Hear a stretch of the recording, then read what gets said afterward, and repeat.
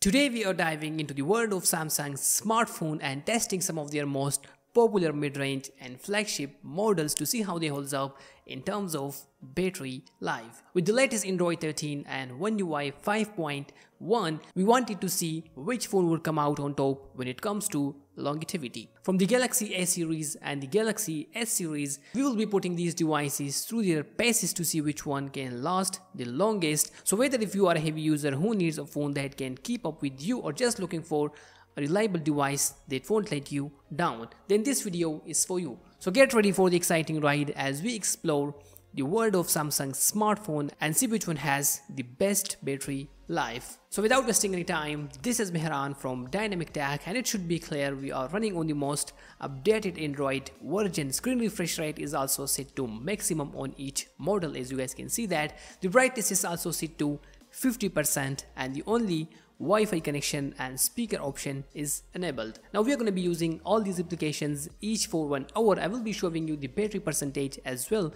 after using each application. So sit back, relax, enjoy the music, and I will be right back.